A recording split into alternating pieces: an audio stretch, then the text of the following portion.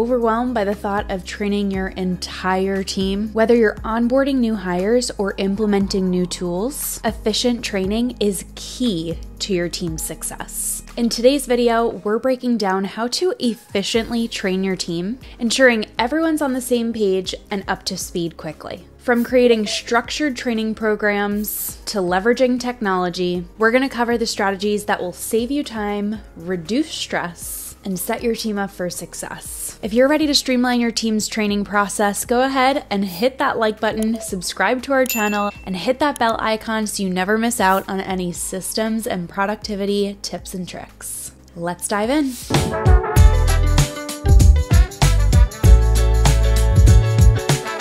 First key piece to effectively and efficiently training your entire team is making sure that you have a dedicated space where you are housing all of your trainings, aka an SOP library. So I'm going to quickly walk you through what an efficient SOP library looks like. This is actually a free template that we offer, so I'll make sure to link it in the description. But let's first actually touch on how you want to store your trainings as well, because this is as equally as important, right? So yes, you're going to store them in SOP library, but we always recommend as an agency and as a company in general that you have one entire dedicated space to housing your resources, trainings, and templates. So we are in my favorite project management tool, ClickUp. This is where we store ours. You can also store them in other project management tools or just have an effective place to store everything, whether that's in like Google Drive and folders, documents, etc. But this is how we do ours in ClickUp. So we have a resources and training space. In here, then we have a folder for templates. So you'll see this would be like task templates, individual list templates, project management templates. Then we have a folder for SOPs, a folder for team trainings, and then we have other things like quick links and logins, employee handbooks, etc. So the reason we have an SOP folder, now this is our templated workspace as well. In our actual workspace, we have more than one SOP library. If you're just getting started with SOPs, then you can just have one. Don't feel like you have to build out SOP libraries for every department. But if you do have a larger team, you do have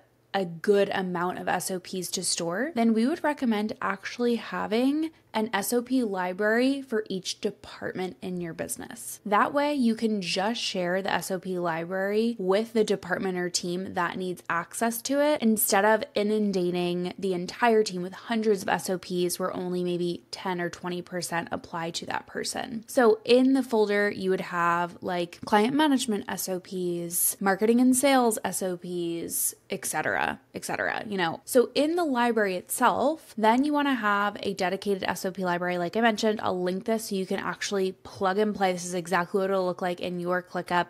It also has an entire high-level video going through how to actually use this SOP library, an in-depth tutorial. But in here, you can see this is where not only are you going to store these SOPs, but also you'll be able to have the status of, okay, we need to create these specific ones. These ones are in progress. These ones are ready to review. Maybe we need to make some edits for specific ones that the process has changed. And then here are the ones that are actually finalized and active. So you can see all of the SOPs in here. You can then see the active department SOPs where it's grouped by that specific department. If you have departmental SOP libraries, then this can be category instead. So if you have like a client management one, then it could be onboarding, implementation, offboarding, support, etc., and break that down into different categories. So you see that this is how they're organized, but what does it actually look like? So these SOPs could be either written and have a document attached. It could be,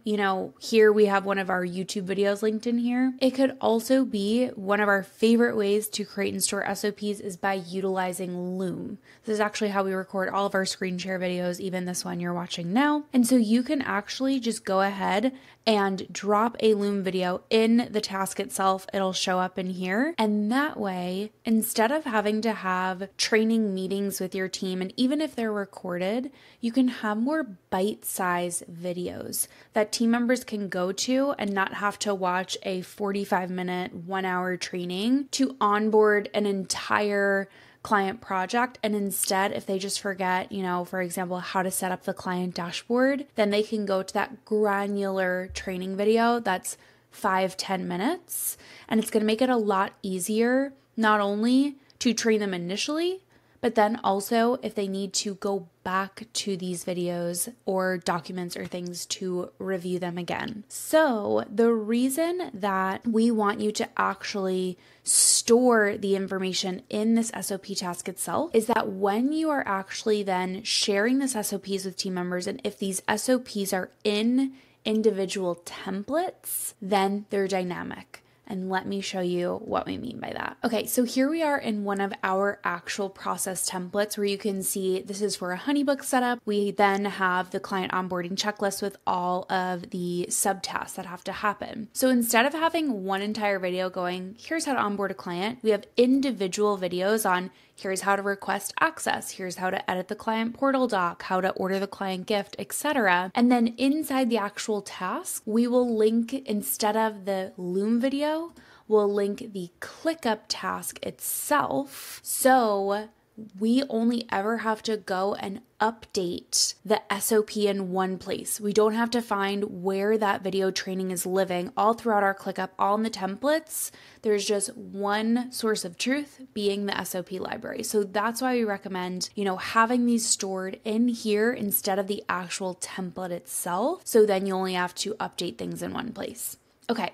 So that brings me to my next point, which is great. We have this whole video and document SOP library and all of these trainings. Now, how do we actually assign this to our team to watch them? So instead of, a common misconception is that you're just going to come into your SOP library and you're going to assign the team members to it, let them watch it at their leisure.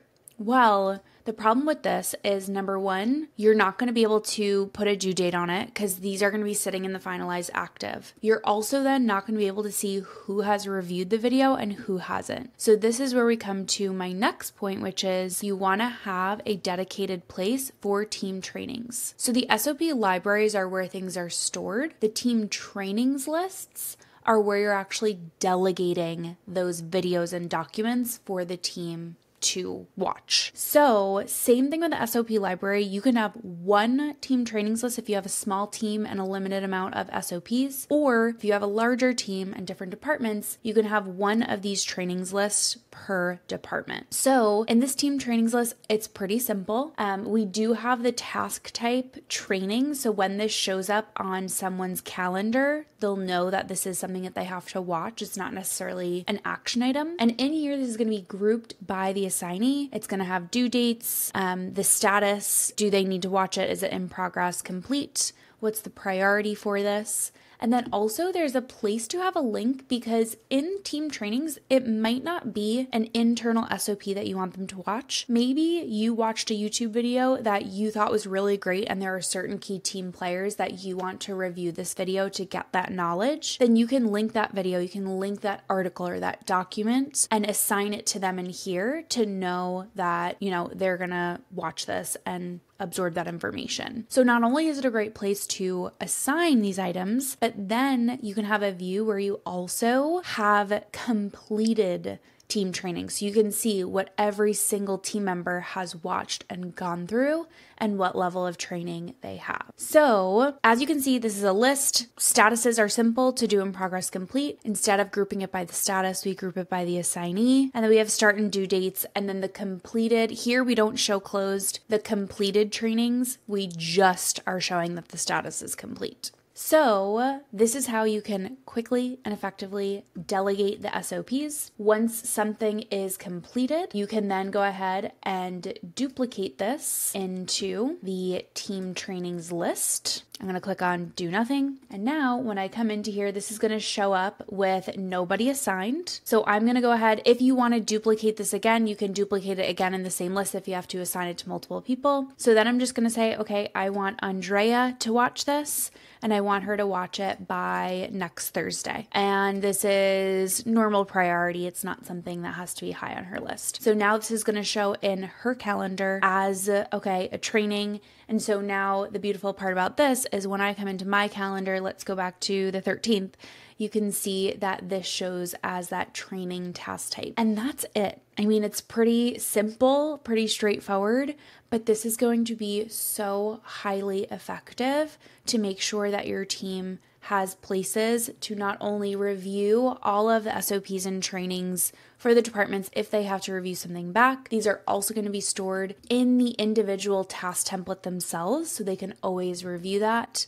And then you can have a place to delegate the trainings for them. And then you can also have a place to keep track of what trainings they have completed. So having a dedicated SOP library and a team trainings list is going to make your life and your manager's lives so much easier and have a clear system to train your team effectively. And that's a wrap. You've just learned how to efficiently train your entire team and set them up for success. At DeSilva Life, we've helped hundreds of agencies and teams build strong, capable teams through effective training. If you're ready to implement these strategies and elevate your team's performance, visit desilvalife.com/contact to book a call with us today. Let's build your success together. If you like this video and found it helpful, please make sure to give it a thumbs up and don't forget to subscribe to our channel.